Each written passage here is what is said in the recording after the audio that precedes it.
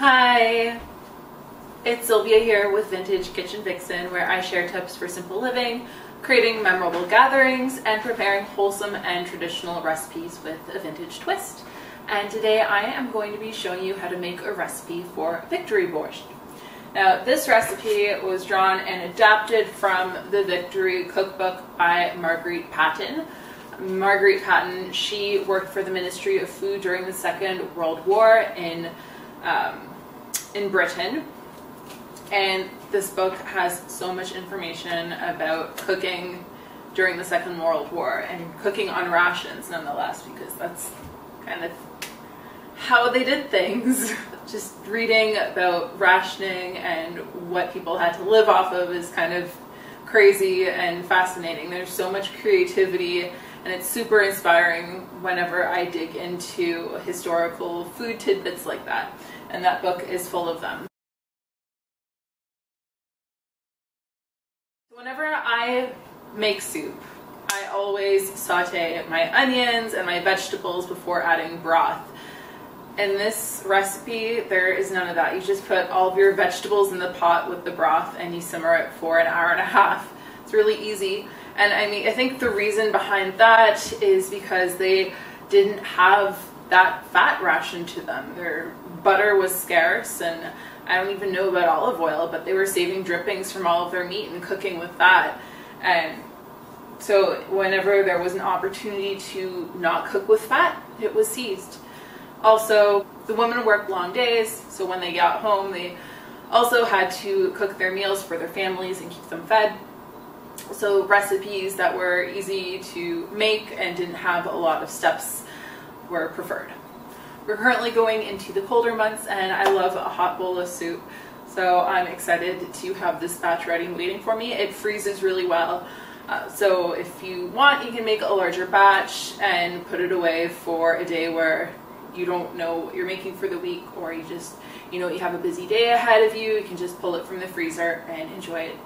I like serving it with a dollop of sour cream and a slice of crusty sourdough loaf that has a little bit of butter on it.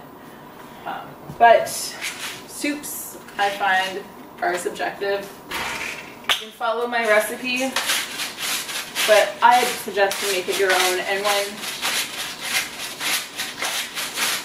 you're making anything, whether it's my recipe or somebody else's, always taste and always season and adjust to your own taste buds.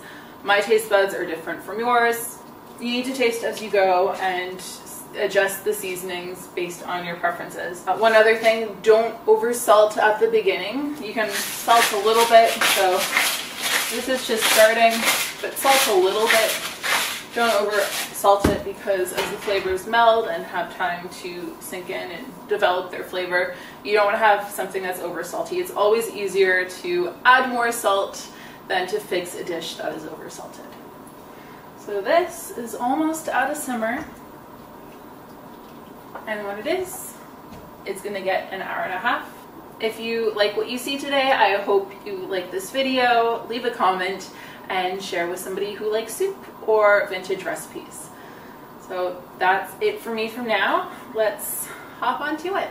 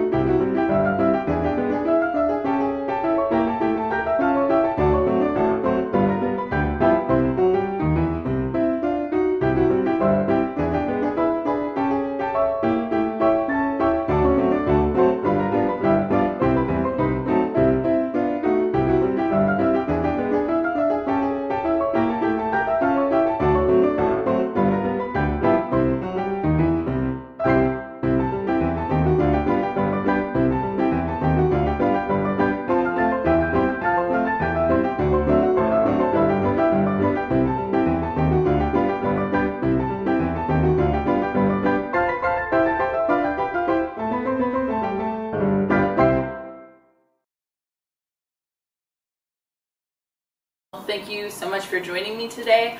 I hope you subscribe and hit the bell notification so that you always get notified when new videos come out. I post new videos twice a week, and you can always print my recipes over on the blog. There is a link below to take you to this post. If you are coming back to my channel from before, welcome back. I'm so glad to have you here. If you enjoyed this video, please like it, share with somebody who likes soup or vintage recipes, and if you haven't subscribed yet, hit that subscribe button. That's it for me today, so I'm going to say goodbye. She worked for the Ministry of Food during the Second World War.